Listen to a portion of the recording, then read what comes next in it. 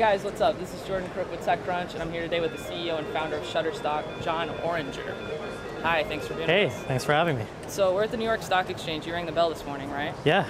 And that's because you had a awesome IPO, essentially. Yeah, we went public last Thursday. Rang the bell right up there. Cool. All of our employees were outside. It was very exciting. Really cool. So, people are calling this like a picture-perfect IPO even, especially after what happened with Facebook. People were a little nervous just coming in with tech companies to the public offering. So, what were the circumstances that really made this kind of so successful? Well, the IPO went well, and we managed it very carefully. But it's not really about this moment right now. We've been at this for 9 years, and I'm thinking about the next 9 years, right? I'm thinking about years from now. So the IPO went well, but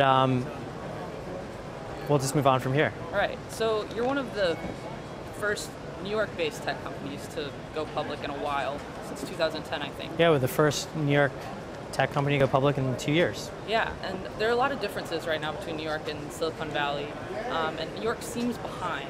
Is that the case to you, and what do you think are the big differences there? I think New York just doesn't get as much attention as it should, right? There's a lot of great companies here, but when people think about tech, they think about the West Coast first.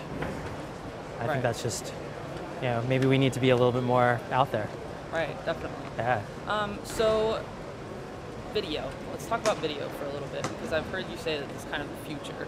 What are your plans as far as video is concerned? Yeah, well, when I started this company, one of the amazing things that started to happen was professional quality digital SLRs started to drop in value, right? The Canon Rebel back in around 2002 started to drop below $1,000, and that was a big turning point. So now you see digital SLRs that can take HD video, they're dropping in price, and it takes a lot of people to use these cameras over and over and over again to start to get better and better and better at what they do and what they're creating. And so we believe we're going to start to see that kind of amazing content come out of anyone who has a camera and is willing to try to sell it. Awesome. So it kind of happens over time. We're 9 years into this, and we can see the progression of our photographers get better and better, and we'd like to see that happen with video too. Cool. So you have about 600,000 paying customers now, right? Somewhere between. Yeah, about 500,000. Cool. Yeah. And you said recently, I think in an interview, that 70 million companies could use your content. So that's a big gap.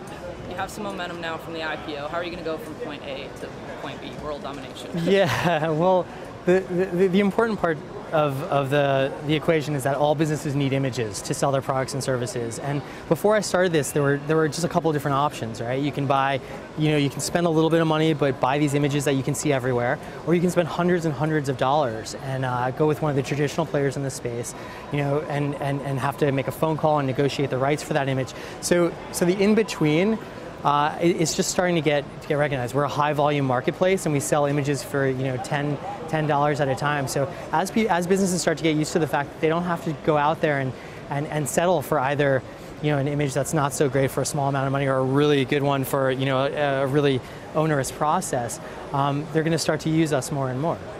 And what we find with, sometimes companies will use images from Flickr or some other crowdsourced kind of snapshot marketplace, snapshot repository.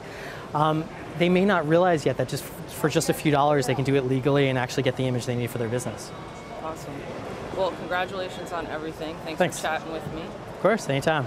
All right, guys, that's it for Shutterstock and Jon Oringer.